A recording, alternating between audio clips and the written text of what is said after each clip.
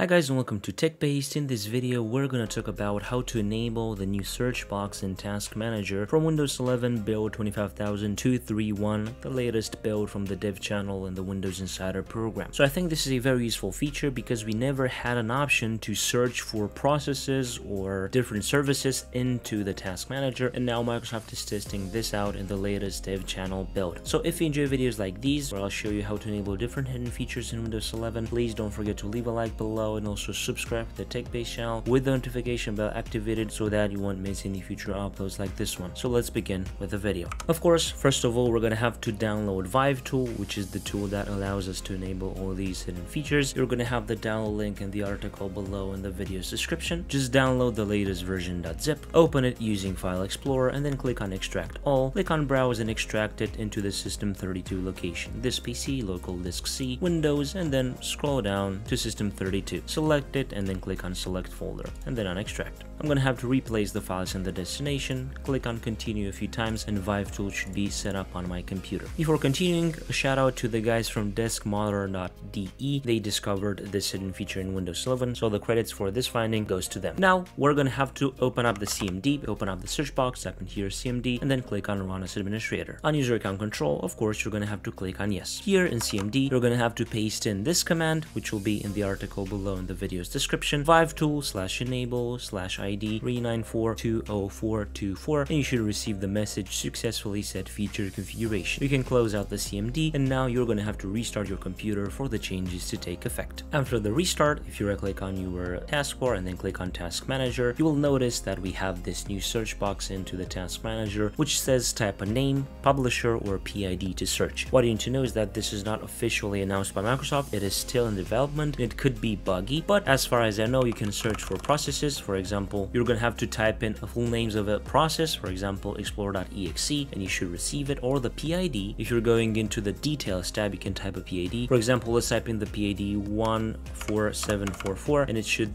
give us a process that is related to the Windows Defender software, and that is really good. I think this is a really nice option because you no longer have to scroll a lot to find a process. You can just search for it, for its name, of course, or for its PID if you know it, and I think that is really nice. And you also can search by publisher. That is also pretty nice. I think this will be announced somewhere in the next few builds, maybe in the build from today if we have one, but I think this is really cool for Microsoft, and I think this is a very useful feature. As I've said, the download link for Vive tool and also the command used in this video will be in the article below in the video's description. If you enjoyed this video, please don't forget to leave a like below and also subscribe to the TechBased channel with the notification bell activated so that you won't miss any future uploads like this one. I was Emmanuel from TechBased. Until next time, have a nice day.